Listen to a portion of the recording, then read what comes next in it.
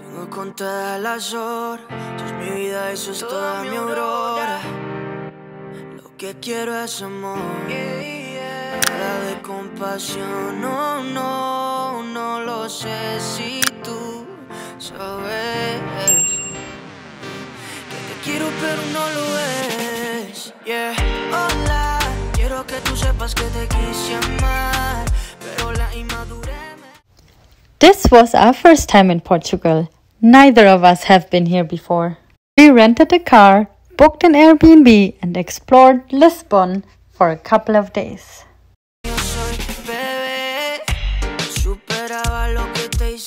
So we are in Lisbon.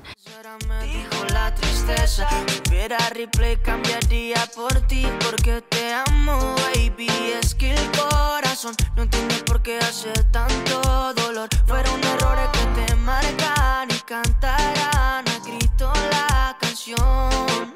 Qué pena que esto se volvió una condena, pero eso no me frena, que fueras ajena.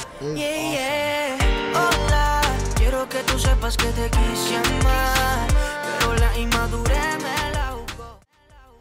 After a long drive from Germany to Portugal with a small stop in France, we finally arrived at our Airbnb. Keep in mind that finding a parking spot in Lisbon can be a challenge. We found street parking right next to our house, so I guess we got lucky.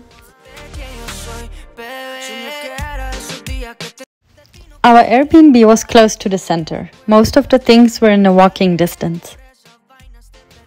If you have never booked an Airbnb before, then this is how the check-in process goes.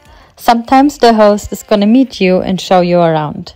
And sometimes you will check in by yourself.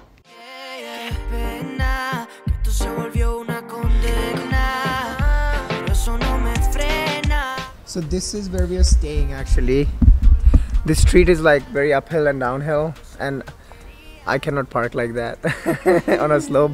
And now we are ready to explore our neighborhood. On our first day, we went to the Senhora do Monte viewpoint. We heard it has the best view of the entire city, and in the evenings, it has the most beautiful sunsets.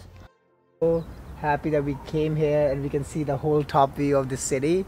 And my first reaction to this was like, I have not seen anything like this before, and I think Europe just keep surprising me all the time.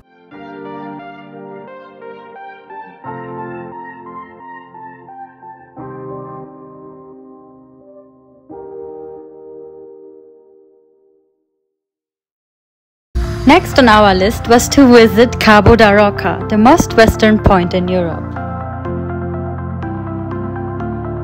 It would take us about an hour to get there. However, we got lost. But before we get to this, let's get some coffee. So here in Portuguese, like you have to like fill the gas and pay inside the store. And I think here there's like a regulation going on. Maybe only 3 people are allowed in the store right now.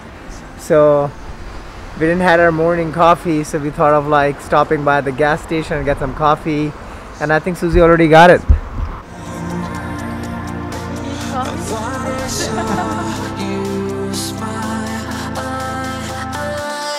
I'm not sure how we got lost because we followed our GPS, but we did.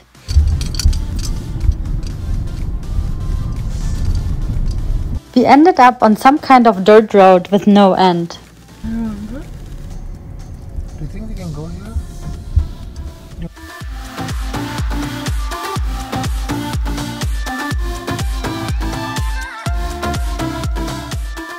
We ended up going a different way and let the GPS reroute us. Alright, so after driving for a couple of hours and some adventure, we are here at... I think it's called Cabo da Roca. Cabo da Roca. So. It's the end of Western Europe. It's the most end. Yeah, so we have done like Florida, Key West, and we went to the end of America. End of America, and now we are here at the end of the Europe. I mean, and this is like very surprising, like how I can see the coast, like the water is right there, but it's so foggy, like you can barely see it.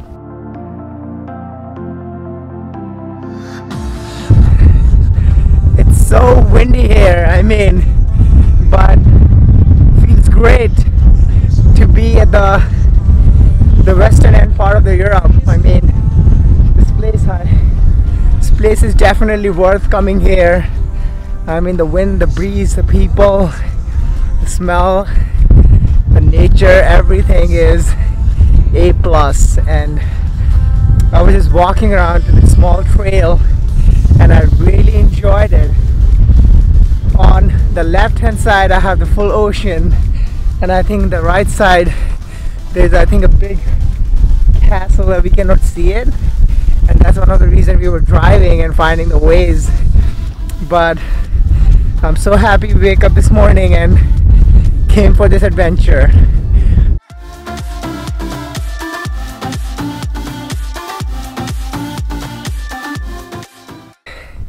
It's really fun because everything is so new to me and I have not seen anything like this before.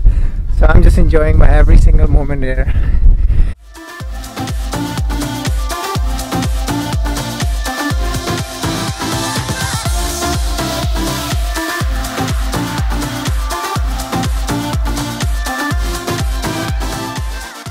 After some time walking around Cabo de Roca, we decided to go back. While going through all these like jungle or this green place, I thought there was nothing exist here, but there's a very small cute town and you would not notice. You would see like, oh, there's like no civilization here, you cannot live here, because all we see just like trees and it was just like little segregated. Also there's like a cute cafe down there, and the beauty of Portugal surprised us on every step of the way.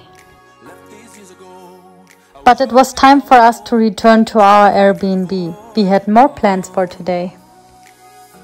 We got to our place, got ready, and left to explore Lisbon for the evening. What do we do to love? What do we do to love? What do we do to love? When everything's said and done. What do we do to love? What do we do to love? What do we do to love? When everything's said and done. What do we do to love?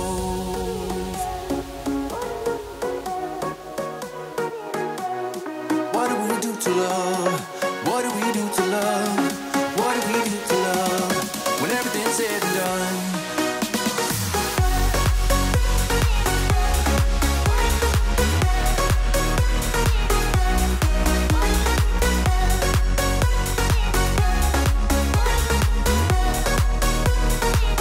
so the number one thing we want to do is find a coffee place and get some coffee, eat breakfast, and then start our day. It is Copenhagen Lab and Bakery, but the one we have to go is this one, 0.2 miles, because what he told me is like, there you go. Yeah, we can go by foot. 6 minutes. Perfect. All right, let's go. I guess that sounds like a plan. What do we do to love? What do we do to love? What do we do to love? When everything's said and done.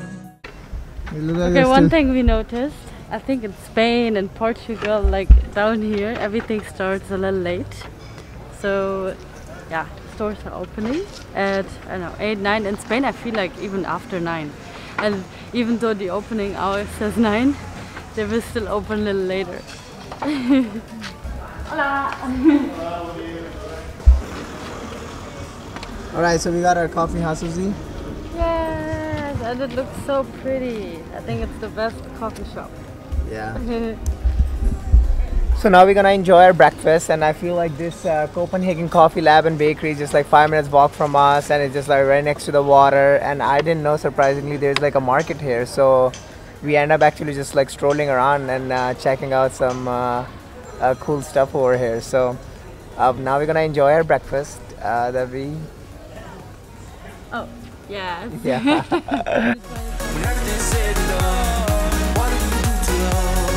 What do we do to love? What do we do to love? When everything's said and done. Okay, so now we are here at the famous Alfarma Neighborhood in Portugal, and it's right next to the ocean, and it's like there are like tons of tuk-tuks, tons of those tiny little yellow trains that you see in Portugal normally, and from the postcards, you know. And I think I took like 100,000 of pictures and videos. I was just like keep taking tons and tons and tons, and it just looked so beautiful, and the neighborhood here are very very European. I mean, Eso no lo quería, no, no, no. Yeah, yeah. Hola, quiero que tú sepas que te quise amar. Solo una oportunidad, luego me voy. Sería chimba demostrarte quién yo soy, bebé. oh, sorry again. Oh, I'm so sorry. Okay, so we went to the flea market this morning, and we just wanted to buy this sunglasses for Susie. Apparently at the flea market the sunglasses was like 10 euros and here the sunglasses are like 4 euros. So I was just expecting the flea market would be just a little bit like cheaper, but I feel like you never know, like even these oh, I don't know what this BP, I'm not stealing anything. So yeah, but like yeah, shop around, it's not that expensive. I mean, for small stuff we needed, it was just like perfect. And it looks like that this tram is gonna take us and we just wanna go around and see the whole neighborhood.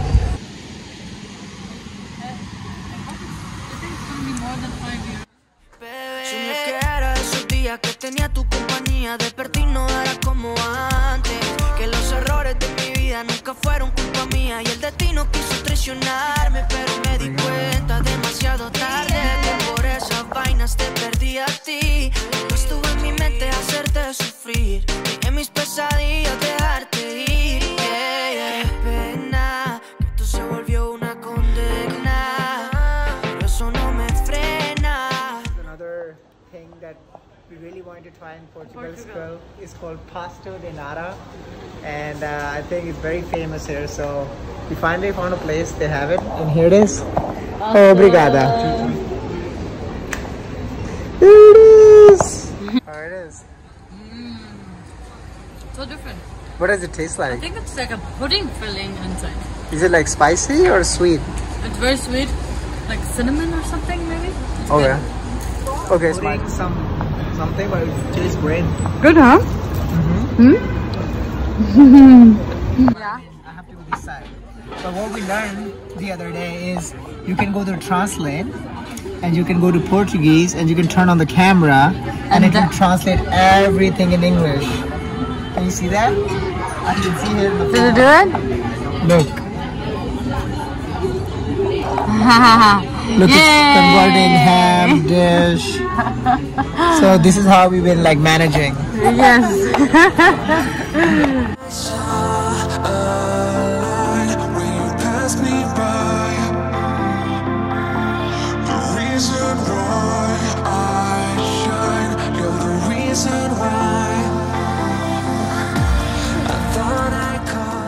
We spent our last day in Portugal mostly on the scooters, trying to cover as much as possible.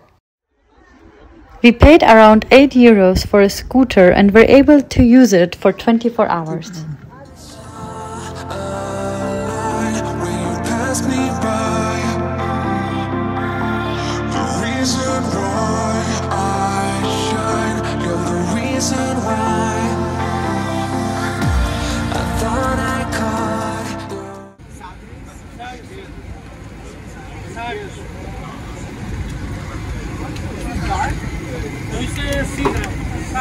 Cider now. What is this with their wine? It looks like everyone drives here in Portugal, and look at the gate. My brother, it's perfect for my brother. Yeah, Susie's brother is 6'4", so. Is it good? Yeah.